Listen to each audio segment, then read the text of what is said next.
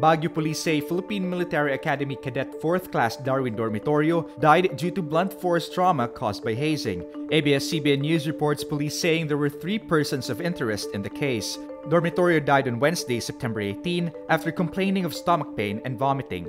The PMA report says initial findings show he died of internal bleeding, leading to suspicions of hazing. The 20-year-old Dormitorio was found unconscious Wednesday morning. He was rushed to the PMA Station Hospital at around 4 a.m. that day and declared dead more than an hour later. Dormitorio's death is the latest link to hazing, even with the enactment of a stronger anti-hazing law.